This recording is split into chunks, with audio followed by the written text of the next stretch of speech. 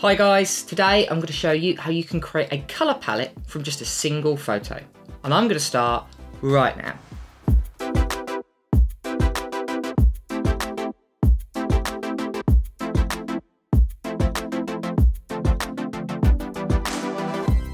Hi guys, and welcome back to the channel.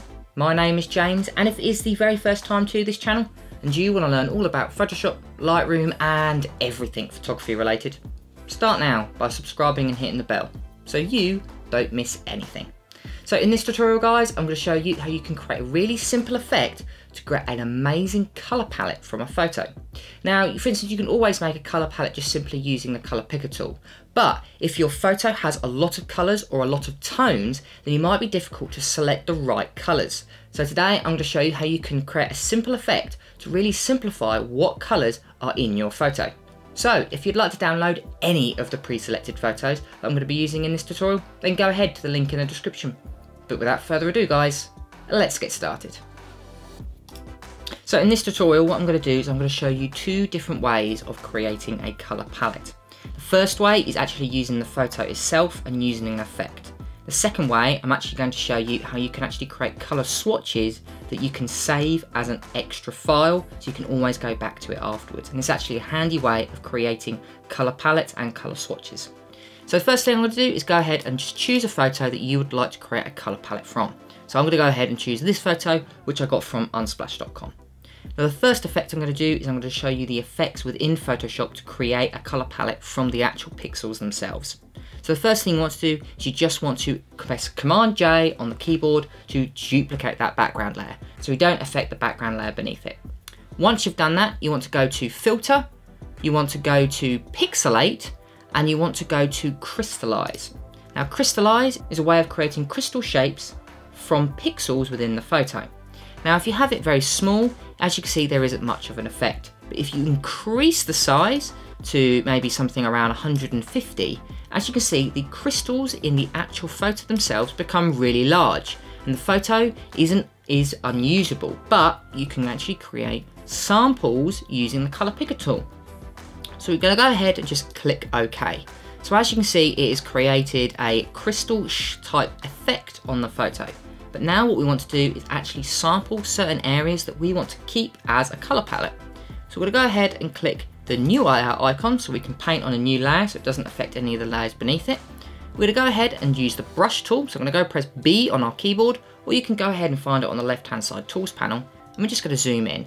And this is where you want to sample areas or colours of your choice. So I'm going to go ahead and choose a nice hard brush, and I'm going to go ahead and select this black colour. So if you hold down Alt on your keyboard, it'll bring up the colour picker tool. I'm going to go ahead and select these blackish here. And then I'm going to go ahead and select a slightly lighter colour. So I'm going to go for something like so. And then I'm going to try and find another colour. So I'll choose that one. And then we'll choose a nice colour there. Choose a bright one. And then maybe we'll choose this stone colour. And then maybe this very light stone, and maybe this colour here.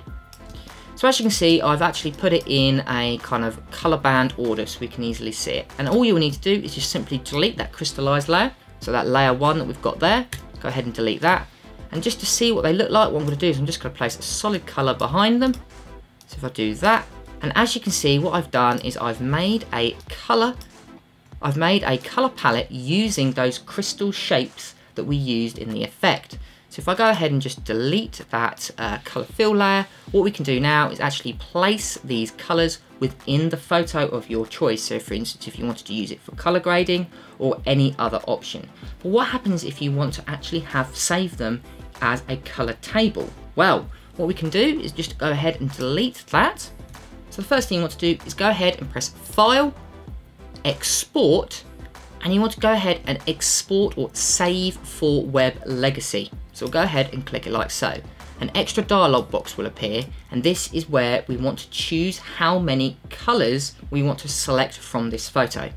So at the moment I've just got 10 selected, which as you can see in the colour table here, we've got 10 here. But for instance, if you want to select more, so for instance if you want to select 20, we'll go ahead and choose the colours, we'll go ahead and select 20 like so. But for instance, just for this tutorial, I'm going to keep it nice and short, I'm just going to select 5. So I'll go ahead and select 5 like so.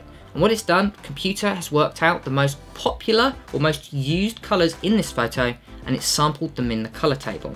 Now if you want to change them into different styles, like for instance if you want to sort them by hue, luminance or brightness, what you need to do is go over to the colour table. You've got these colour table options here, and then you just want to go down to sort either by hue, popularity or luminance, and that allows you to change the difference. So for instance if you want to create a gradient, what I'm going to do is I'm just going to choose luminance like so. So all you'll need to do now is just save the colour table. So we can do that by again going back into the menu, and we want to go down to save colour table. Now you'll need a place to save it on your computer, so I'm just going to save it as my on my desktop. So I'm just going to save it table 1.0, and I'm going to go ahead and click save. So once we've done that, all you'll need to do is just simply click done, because now we've finished with the legacy file. So all you'll need to do now is to bring it into Photoshop. You'll need to go to your swatches, which again you can find window, and you can go all the way down to where you can see it says swatches, so like here. And as you can see, I've got it activated just here. What I'm going to do is I'm just going to drag that out. What you'll need to do now is you'll just need to go to your swatches options, which is this small little icon just here. You want to go to import swatches. What you want to do is find the file that you've just saved.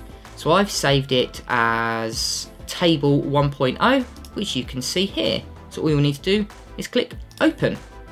And as you can see, we've got table 1.0 here. So we'll go ahead and click open on there. And as you can see, we've got those colors available in our swatch. But as you can see, there's swatches, which allows you to use them for all different types of photos. And obviously you can go ahead and name it. So for instance, you can rename it from table 1.0. You can obviously name it to, for instance, forest colors.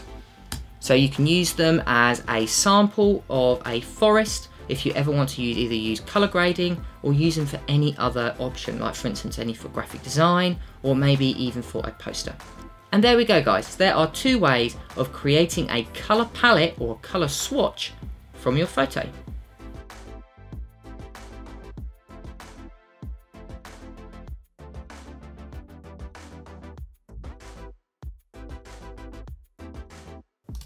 Brilliant, and there we go guys. So that is how you can create a really simple color palette from a photo. And again guys, it works with all types of photos, so definitely give it a go if you're interested.